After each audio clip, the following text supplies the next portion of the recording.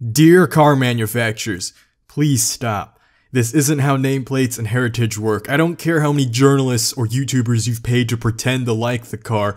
I know they're only saying that because maybe if we say it enough, people will accept it. That's not how the world works, and that's not how the world should ever work. Mustangs and Eclipses shouldn't be SUVs in the same vein that when you go buy a copy of Street Fighter, you aren't expecting it to be a freaking cooking game, you want it to be a fighting game because that's the legacy you supported. Or if you were to buy a can of Mountain Dew, you don't want to suddenly open up and realize, oh, it's not soda anymore, it's now spaghetti and meatballs. A common counter-argument I see right now is, well, things progress over time, and thus it's gonna change its identity, so you need to get over it, you hater. Look, I agree that change is inevitable. I'm not against moving towards the future. If you want to make an electric Mustang, go for it. You want to make an electric SUV, go for it. But when you want to make an electric SUV and then name it a Mustang, oh, no. There's a logical progression to this identity change that people are talking about. Let's take something like the Corvette. It took 8 generations for that car to finally become mid-engine, despite Zora, one of the grandfathers of design for that car, wanting it to be mid-engine near its initial release. Even though it's mid-engine now, a lot still carried over. It's still a high-performance V8 rear-wheel drive coupe. They're going to move into the future and eventually give us a flat plane and maybe even a hybrid and maybe even someday an electric Corvette. But when that happens, I'm going to be prepared for it and I'm going to respect them because they respected us consumers and showed respect to its heritage as they easily transitioned it in a logical fashion. Meanwhile, the Mustang was never an SUV, much less a sedan, so without an ease of transition, it just feels like a massive insult to their consumer base. I don't care if the regular Mustang is still for sale, tacking the name onto a product that doesn't deserve it, that feels cheap and ingenuine. By doing so, it affects the original Mustang's image and legacy because it makes the Mustang nameplate feel like some dollar store hooker who's a total sellout. As a former Mustang owner, and for all the current Mustang owners, this feels awful.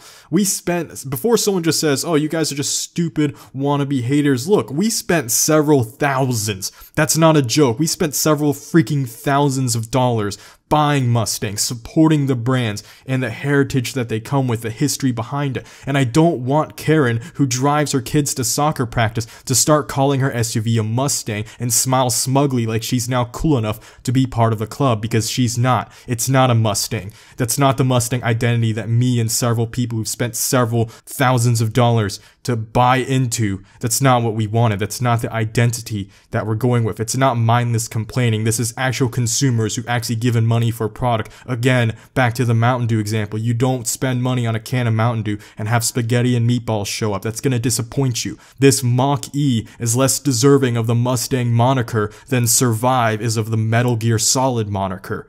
Again, let's take a look at what a real company that understands its audience and respects the heritage behind the products would respond. The executive chief engineer of the Corvette was asked on multiple occasions if it was possible to make a Corvette a SUV. This was his response. That question all the time. Why don't you do a Corvette SUV? Porsche does it. Why don't you do it? No, I don't. But Corvette has been successful, I think, because we've stuck to our knitting. You know, we keep focused on what we do, and people say, oh, we've deviated from what we do. It's still 2-passenger car, V8 powered. It's the driving experience.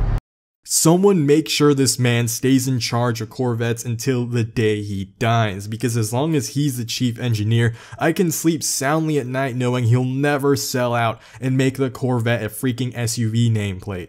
You can even hear him mention how they don't want to betray their customers, how heritage is important to them, how giving customers a product they actually expect is a good thing. Even though the C8 ultimately is mid-engine and a departure from the, front engine infrastructure, at its core, it's still acceptable as a Corvette. It's still V8, it's still rear-wheel drive, whatever, I'm fine with it. Hell, even the new Supra with its BMW DNA, oh, I used to complain about that, but I'm so sorry I ever did, because at least it's still an inline-six, 2-door, rear-wheel drive sports car. Toyota at least put some thought into understanding the vehicle's previous generations and the heritage that came with it, and then they're like, okay, we're gonna give it the nameplate Supra. Is it the best application of Supra?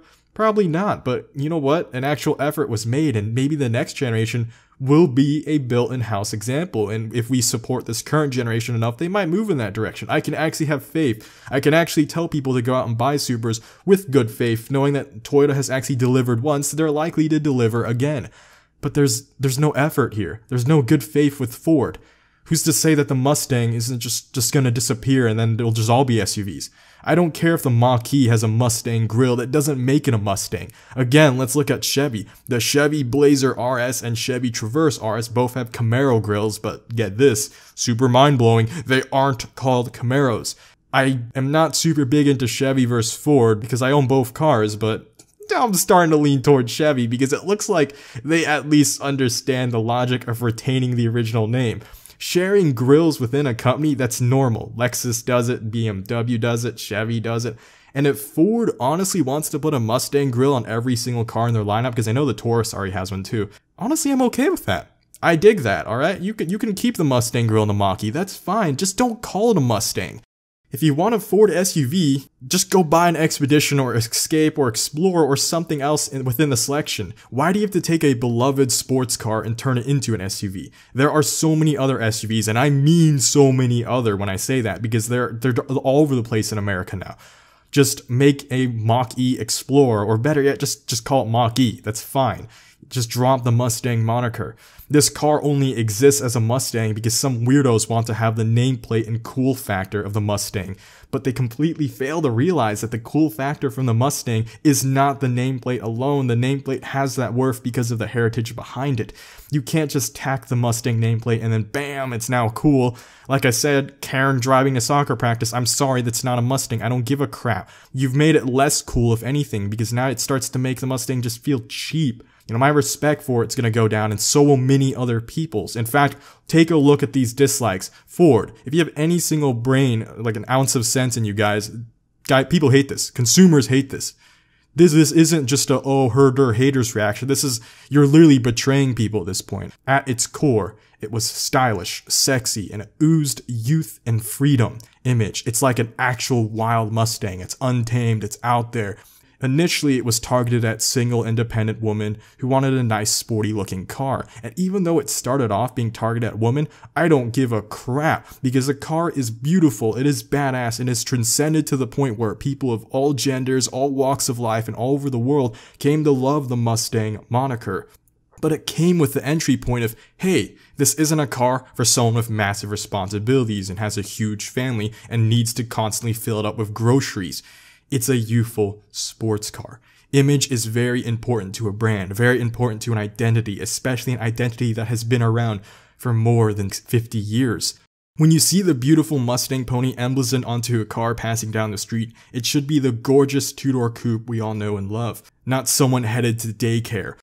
Think about this. When you introduce yourself in an interview or to people that you just met, in fact, when you wake up every morning, when you write every single paper, what is on it? It's your name. And with that name comes an identity. And even the name that follows after your name, your surname, is shared with family, shared with a commitment, a bond that was built over several generations. We as humans rely on names for identification purposes. It makes things easier to understand, but it also gives us the sense of belonging to a community. When I say words like, hey, we're all car guys has a name, it has an identity. We aren't going to suddenly go out tomorrow and be like, oh, let's all just go love boats. No, that's what boat guys do. Imagine how confusing it's going to be to market this car to people. If I go up to non-car people right now and talk about the Ford Mustang Mach E, that's going to be the car they're going to picture. And the worst part is, that may be the actual target audience who would have bought the car had you named it something else, but you're going to miss out on it because you couldn't name it right. And for people who currently own Mustangs, if I told them, hey, have you seen the new Mustang Mach E? They're probably going to think, oh, okay, it's probably a cool electric Mustang. They're going to go check it out, and their face is just going to sink. They're going to drop as they realize that it's not the Mustang they knew and love.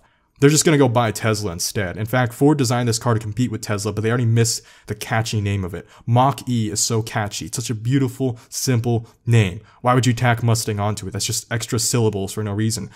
Like I said, we like keeping names simple, and we like associating names with certain identities because that's what makes it easy for us humans to understand. You don't suddenly wake up next morning and start introducing yourself with an entirely different name to all your coworkers. That's going to confuse them, it's going to piss them off, and they're going to say, why did you change your name? What comes with that new identity? What do you benefit from it? Or imagine if you started taking someone else's name. That's probably a more comparable analogy to this case. Imagine if you went to work tomorrow and started using one of your coworkers' name and start insisting they call you by that coworker. You are not that person. You don't deserve to have their name. You haven't been through experiences that they have. And it's the same with the Mustang.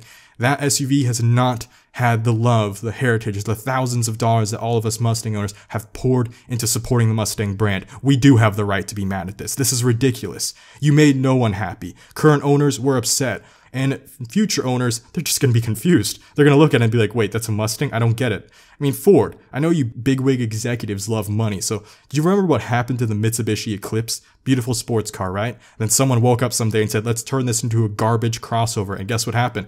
Garbage sales and garbage profit margins and horrible, horrible reviews. People were hard on this car, and people are hard on this Mach E right now, all because of the name. They can't even look past the name. For all I know, the Eclipse might actually be a decent SUV, but it doesn't matter. Why was it called Eclipse? Why is this called a Mustang? Like I mentioned earlier, I've never had a problem with the way it looks.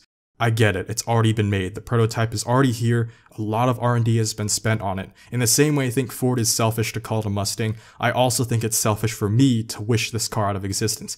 I know a lot of engineers, a lot of designers, a lot of people who are paid good money, worked several hours, went into designing this car, and I know they can't just erase it out of existence. They do need to make a profit, and those guys do need to put food on the table. So because of that, I'm okay with this car still existing.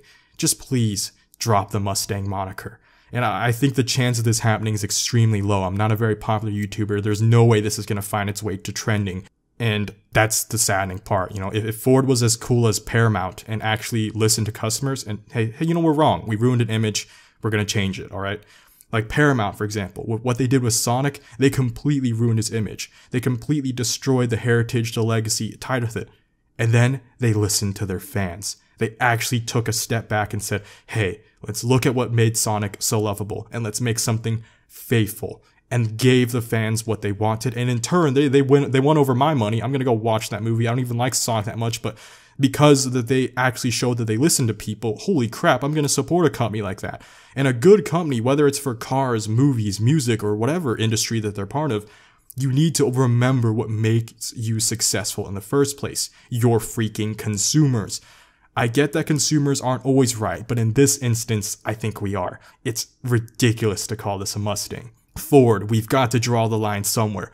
When can I expect a Mustang truck, a Mustang sedan, or heck, even a Mustang bicycle? At this point, it's already a sellout. You better reverse it before release. If you don't, who's to know how the slippery slope goes?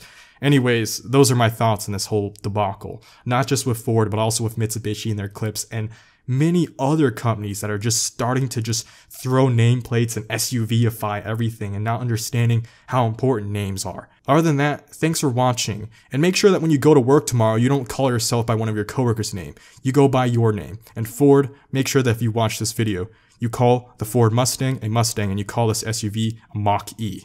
Bladed Angel, out.